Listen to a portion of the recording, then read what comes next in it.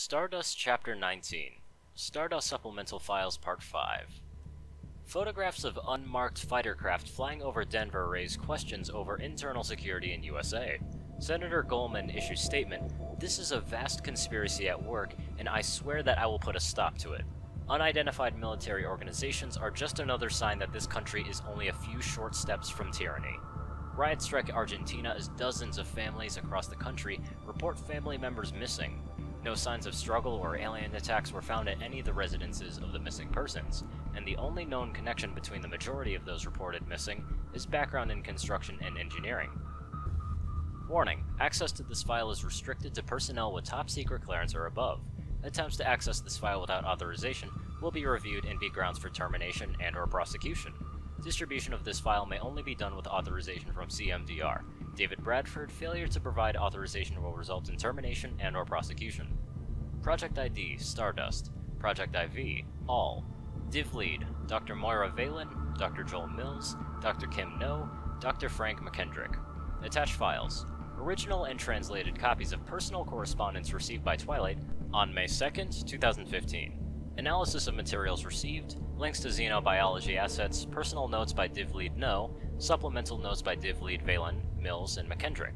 Personal notes follow. New record, 4:12 a.m., May 2nd, 2015. Twilight just got some mail from home.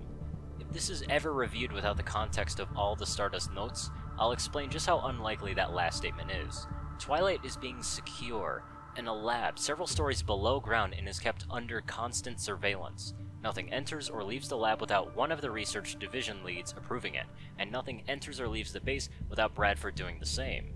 So imagine my surprise when Dr. Valen pages all Stardust staff at freaking 3 in the morning to report some sort of breakthrough. My first thought that went through my head was that Twilight was literally breaking through the lab, as in, with her mind, tearing the walls asunder, bull in a china shop, or wait, unicorn in a china shop. Man, it's too early in the morning, I can't think straight. And hey, don't laugh at me, you try being clever this early. Anyway, Joel and I shuffled our way down the lab to find Moira in a similar state. Twilight, however, was wide awake, but looked on the verge of tears because of what was in front of her. 9 honest-to-God scrolls had somehow made it from her homeworld to her in this accursed vault containing personal correspondence from her friends and family.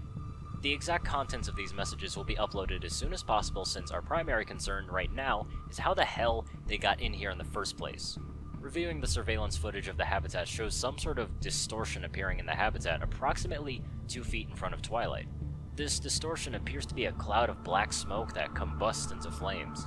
The footage cuts out for a second, but when it recovers, Twilight is sifting through the pile of scrolls that inexplicably appeared there. Valen Supplemental.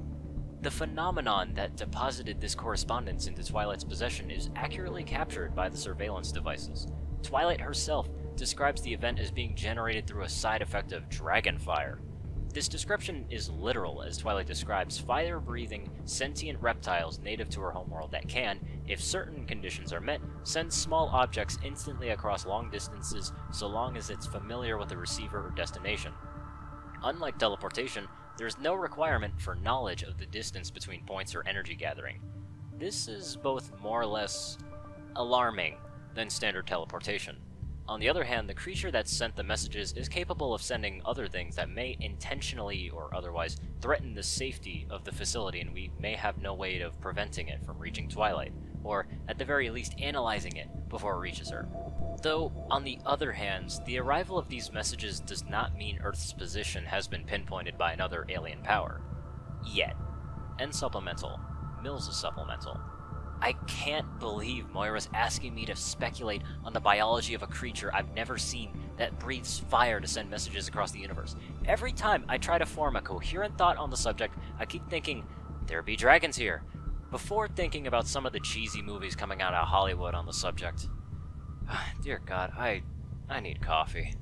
And supplemental. I'll be working with Twilight to get the translations of the letters recorded. This will also give our translation algorithms a chance to flex their muscles now that they've got more material to work with. Update, 8:15 a.m., May 2nd, 2015.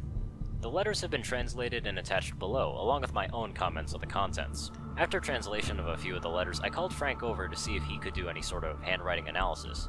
I know that they don't have hands, so just shush. His notes have been attached as well. Also, for the sake of completeness, I've placed links to the corresponding drawings of each letter's author that Twilight drew back in April. Valence Supplemental.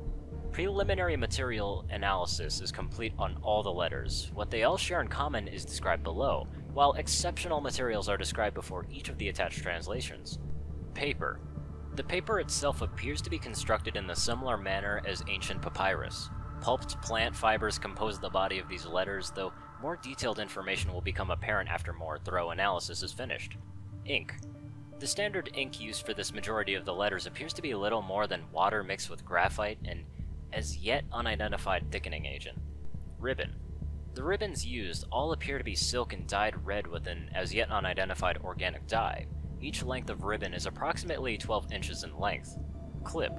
A clip was in place on each of the letters to secure the ribbon in place and ensure the scrolls stayed closed. The clip itself is made of brass, but the emblem appearing on the clip varies wildly. The majority of the emblems are also made of brass as well. They're approximately the size of a quarter in diameter, while being a half-inch thick. Stamp on the top of each is what appears to be a horseshoe. And supplemental. The letters detailed below are listed in that order that Twilight opened them. Once we expressed our interest in their contents, she was more than willing to read them to us so they could be translated. Update. At the end of the day, the translations so far appear to be accurately based on what the algorithm calculates. The last letter continues to defy reasonable explanation, though. The first letter is identified as being written by Applejack and begins below. Howdy, Twilight. Hope this letter finds you well. We've all been worried sick about you since Discord pulled his trick and sent you wherever you are now. Before I say anything else, I want you to know that each and every one of us is doing everything we can to find you, or to make sure everything is just the way you left it when you get back. There's been no official announcement about Discord or your disappearance, but we're specifically told that if anyone asks where you are, then we're supposed to say that you're on a mission abroad to help save Equestria. I know, I'm just a simple pony, but I'm bright enough to realize that the explanation is 2 bits short of being a flat-out lie. There is just enough truth in it that I can tell it, and still let it be believable, but it still makes me feel right guilty. The worst part is telling Applebloom, since she can read me like an open book, but she doesn't know when not to pry like Big Mac.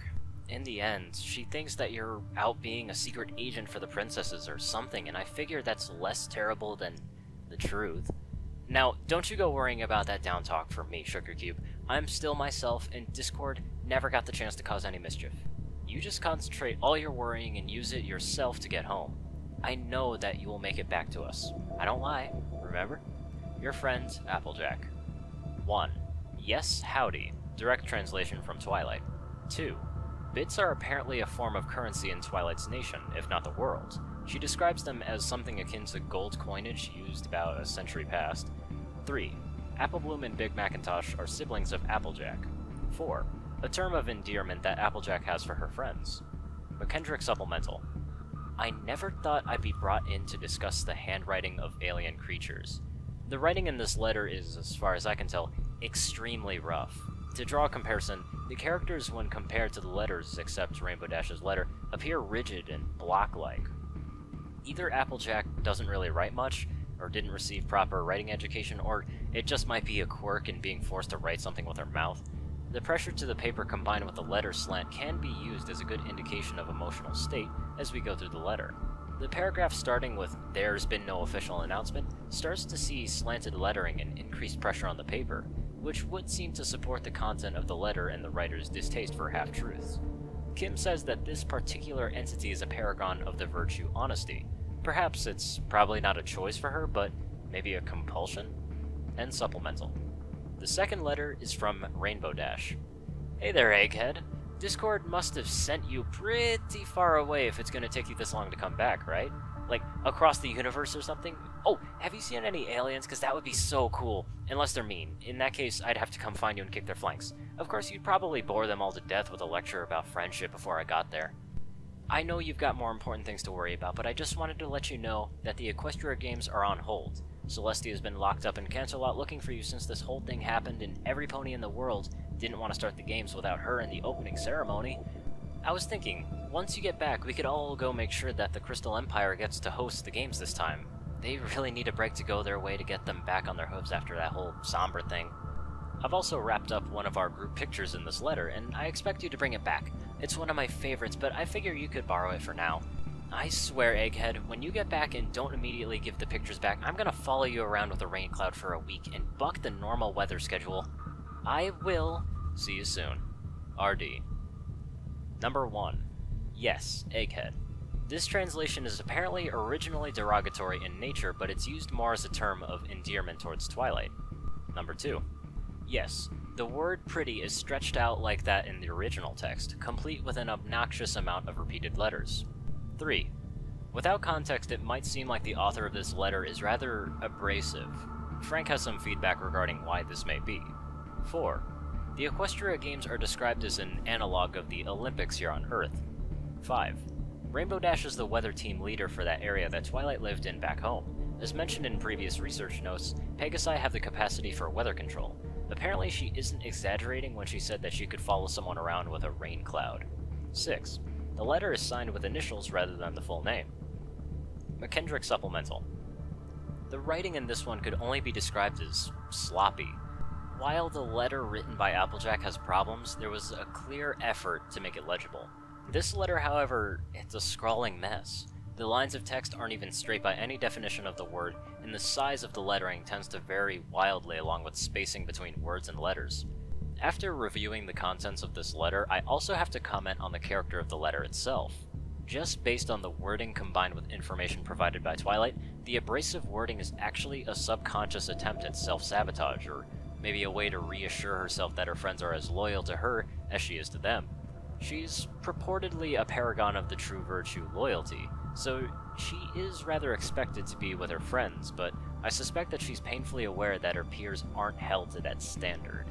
Without meeting the subject in person, I can only speculate, but she strikes me as one who covers up her own fear and insecurity with her boasting and showmanship. If my suspicions are correct, that holding the status of paragon may act as a compulsion to that virtue. It would only compound the issue. And Supplemental. Valence Supplemental. The picture included with this document appears to be made of the same papyrus-like paper that the letter is written on.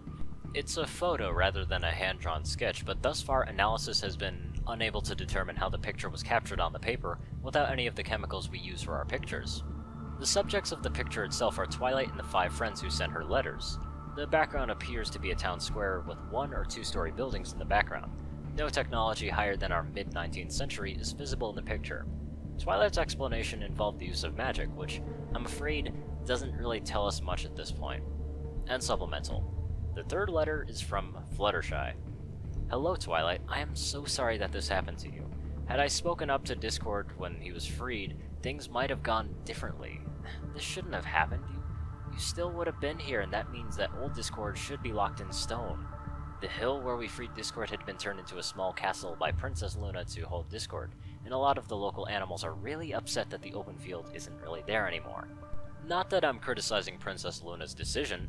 She did what was necessary to keep us all safe and to keep Discord locked up until the elements are reunited, and then we can punish Discord for good. I don't want to sound mean, but Discord has gone too far this time. I just hope that you can come back soon so everything can go back to the way things were before. Since you probably are curious, I've been stopping by the library to check on Owlicious and Spike. They've been getting along quite well, and I suspect that they came to an agreement in your absence. Spike is doing an admirable job keeping things running, though he has refused to take the title of librarian for himself. He's waiting for you to come back so we can pick up where we left off. I think we all are.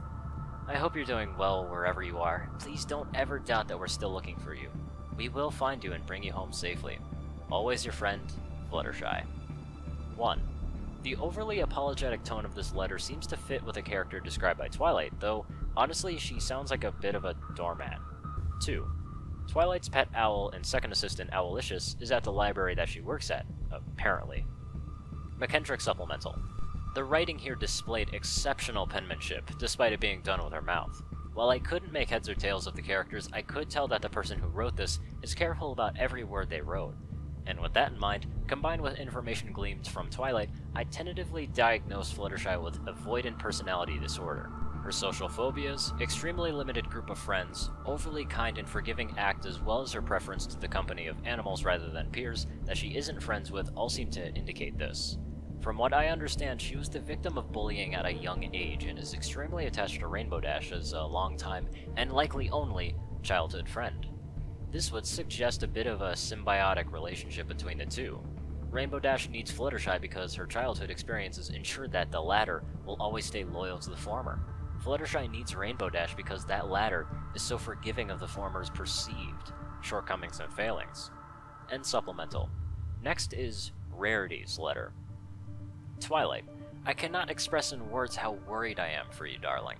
You just disappeared from the field right in front of Discord and I nearly died of fright. Princess Luna assures that you're alright, and I feel deep down that she is correct, but at the same time, I can't help but worry for you. I'm not the only one who's worried. I mean, all the girls were rather distraught after the events that took you from us, and especially poor Spike. I suppose that should be expected since you're like a sister to him, or perhaps even a mother. You've raised him for most of his life. It's only natural for him to be so concerned. I suspect that he's been preventing his worries from consuming him by throwing himself into work at the library. While I normally approve of such hard work and dedication, it is quite clear that his current state prevents him from taking any sort of break. As such, I've taken it upon myself to borrow him on occasion to help me with one of my little projects. At least that's what I tell him. It's partially true, I must admit, but it's more to get him out into the fresh air on a somewhat regular basis and have some fun. I'm afraid I can't help him the way that the others do than give him my time, and I am more than willing to give as much as he needs and more until you come back to us. And you will come back to us, I know you will. Celestia is my witness. I will see you reunited even if I have to wring Discord's neck to achieve it. Please, darling, come back soon. Rarity. Number 1. In the context of this letter, this seems like an oath to a religious figure in the way that we're familiar with, but Twilight continues to insist that Celestia isn't the subject of religious devotion. McKendrick Supplemental. At first, I was convinced that this was going to be a case of manipulative narcissism, where Rarity's generosity was used to indebt people to her if they wanted her gifts or not, but after looking at the letter and reading the transcript, I'm forced to revisit my initial option. The script is beautifully rendered in flowing formal characters that almost look like calligraphy, and combined with the vocabulary and sentence structure I'm assuming she is cultured and had a healthy upbringing in. Again, all these evaluations are done purely through secondhand stories and these limited written materials, but this one kinda gives me the impression that she's well adjusted and gives none of the warning flags that some of the others have given me. And Supplemental. The next letter that was discussed is from Spike, the dragon who is Twilight's librarian assistant and presumably the one who transported the letters to her. Dear Twilight Sparkle, I miss you a lot. It feels like it's been a lifetime since the last time I saw you. I knew it was a bad idea to let Discord free, and now you're all alone somewhere where we can't help you. I know it's gonna be hard, but I don't want you to worry about me, okay? I know you will anyway because you're nice like that, but I want you to know right now that the library will be exactly the way you left it. The girls have all been amazing to me also. They've been helping out in their own special ways, plus I'm getting to spend time with Rarity, which is always a plus. But I'd rather have you back, Twilight. You're family. I just wish you were back home and everything went back to the way it was before, you know? I really hope that this letter reaches you. Luna said that she would try to track the letter as it is sent to try and find you, but I honestly don't know if that'll work though. The letter travels instantly to whomever I send it to, but then again, this is Luna we're talking about. If any pony could do it, it would be her. Or, well, her or you. I will ask if we can send more letters later. If she's able to follow this one even for a bit, then it might give her a better idea on where to look. If we send more, she might learn more. Wherever you are, just hold on a little bit longer, okay? Your number 1 assistant, Spike. 1. After speaking with Twilight, it was shared that Spike has a romantic intention for Rarity, though the age difference makes the relationship unlikely. The species difference is for the most part a non-issue, as Twilight mentioned in a previous discussion with Private Jenkins. 2. This kind of raises a troubling thought, as we are in no condition at this time to entertain visitors from an apparently peaceful third party in the middle of our war. 3. If we can further document these occurrences as they happen, we might gain a better understanding of how this dragonfire works. The natural downside is that every message sent would be one message closer to Earth's location being compromised. McKendrick Supplemental. It should be apparent to most readers and observers of this material that the person who wrote this is a juvenile. He's clearly attached to Twilight. And Supplemental. The next letter comes from Shining Armor and Cadence, Twilight's brother and sister-in-law, who are also now rulers to a neighboring nation of Twilight's. As Cadence's described powers are something we are quite concerned with, This letter has been earmarked for further scrutiny to try and glean any character tells that might aid us in further interactions. Also, the icon affixed to this letter wasn't a brass horseshoe, but what appears to be a flawless diamond, cut into the shape of a heart. Dear Twilight, if the introduction didn't really give it away, this is your brother writing. Luna invited Cadence and me to help out around Cantaloupe while she and Celestia continue to search for you, and she also explained what happened with Discord. I want to say that I'm not really worried one bit. You're the one who faced down Nightmare Noon in an Ursa Minor, plus Chrysalis and the Changelings. In Discord, not once, but twice. Your mastery of magic is unrivaled, and I am certain that you'll find your way back to us. I'm afraid I've never been that good of a liar, Twilight. I've dedicated my life to protecting the princesses and every pony under them, and especially you. It makes my blood boil that this happened to you, even though it was the princess's decision in the end, and from what I hear, I couldn't have prevented it even if I had been there. It also terrifies me that this is something that I can't fix like a big brother should, that I can't protect you from whatever things you see there. If there was the slight chance of success, I'd rally the guard and march through Tartarus to find you. I wouldn't have to order them either, you might not know it, but every guard's pony knows you, by reputation at the minimum. You've helped save Equestria countless times before, and every last one of them would volunteer to scour the stars and the darkness in between, to find you again. I know what you're doing right now, Twilight. You've been shrugging bashfully and saying something like, "Oh, it was nothing." Don't. You're a true hero to us all, and to me as well. I think I'm gonna turn in the letter over to Dear Cadence before I do anything further to destroy my strong big brother image any further.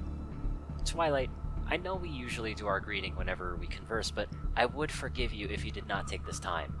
I imagine that you would look rather silly doing a little shake to a letter.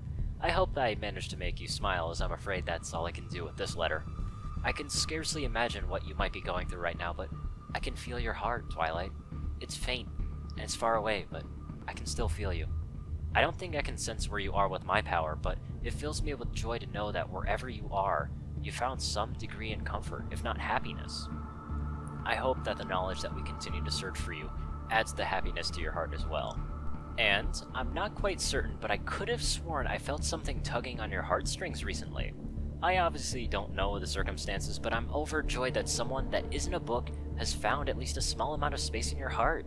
To see such a thing blossoming in someone I know so well is, well, it's a beautiful thing, Twilight. Perhaps when you return, you and I can go spend a day at the spa and you can tell me all about him, or her. Also, don't forget your breathing exercises. I know how worked up you can get when you're all excited. No pony likes a hysterical mare. And also, don't grumble and scowl. No pony likes a grump either. Though, you are rather cute when you're embarrassed. Oh, and don't worry about Shiny. I haven't told him a thing. I imagine if I did, his brotherly indignation would somehow bridge the gap of space and time just so he could threaten bodily injury on your special sub-pony. He's just a wee bit overprotective, but you know that already. Oh dear, I'm rambling now, aren't I? I suppose I should close things up before I have to fetch another piece of paper. My strongest advice to you, Twilight, is to cherish the things that bring you joy, wherever you are. And remember that we will find you no matter what. Never forget that, alright? Sincerely yours, Shining Armor, Captain of the Guard, Prince of the Crystal Empire. Mi Amore Cadenza, Princess of the Crystal Empire, Guardian of the Crystal Heart. 1. Twilight had mentioned the changelings in passing, but has never really elaborated on her experience with them. If there was some sort of invasion then, that might explain her reluctance to discuss it. Perhaps with this letter we can better frame our questions to approach it more gently. 2. Tartarus. According to Twilight, it's a prison where only the truly evil are kept. As we can neither confirm or refute this, or their measure of evil, this explanation will have to suffice. 3. She was doing just that as she read the letter. 4. This raises a major security concern, especially considering the potential fate Twilight might face when she's transferred to a less hospitable holding location. If this is accurate, Cadence can detect Twilight's emotional state regardless of the distance. If she were abused in any way, then any first contact with Twilight's people would no doubt be colored in such a way that peaceful cooperation would be impossible. 5. Bloody hell. What started as something akin to a non-malicious prank by Jenkins to get Twilight's mind off of Valen's aggressive testing procedures seemed to have blossomed into a ticking time bomb. If this is accurate, then there's some truth to Jenkins ribbing Twilight, and Harris still doesn't know about it. We've gotta get this straightened out before it goes on any further. I don't want to see what Twilight would do when she finds out none of it was real after she decides to act on it. 6. Immediately after reading this, Twilight performed said breathing exercise. It appears to be a simple breathe in, breathe out exercise that takes approximately 5 seconds per cycle to complete. 7. She was grumbling and scowling after reading the grumble part. 8. She is absolutely adorable when she's embarrassed. 9. Miyamori Cadenza is apparently Cadence's full name, as Cadence is just a nickname. McKendrick Supplemental. As this is a 2-part letter from 2 separate persons, this evaluation here will be broken up accordingly. Shining Armor appears to be honest through his writing, judging by spacing, precision, and paper pressure when he was getting to his fears. He is completely honest about his worry for Twilight. For all of Twilight's peculiarities and quirks, her brother seems to be well-adjusted. Princess Cadence is definitely not what I was expecting. I mean, from the materials that Kim and Joel provided me, I was expecting something akin to a chess master with powers of emotion bordering on mind control. I see absolutely no indications of such a manipulator in either how the text was written or the context of the letter itself.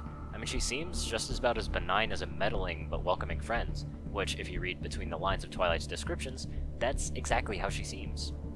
Of course, Kim and Joel do have a very valid point. Those with power that have a tendency to use it get what they want. It's not beyond the realm of possibility that Cadence acts this way to someone she truly cares about for a while, keeping the common folk under an iron boot. I don't get that feeling from the letter, but, I mean, it's just a letter. For all we know, she had someone else dictate it for her, and this wasn't really her handwriting. And Supplemental. The next letter is believed to be from Princess Celestia. This assumption is based on the icon attached to the clip, which is that of a many-pointed star and is made entirely of pure gold. Twilight also asserts that it is her handwriting. I am so sorry. McKendrick Supplemental. So much is said in those 4 little words. So much more is said in the words that didn't make it onto the page. The writing style was slanted and almost mashed together with very little letter or word spacing. Combine this with the chemical analysis of the paper sheer that found traces of what appear to be tears only adds evidence to the theory. Further evidence is provided by the paper pressure. Analysis shows that the other papers were stacked on top of this one and were written upon before this final sheet was chosen for the letter.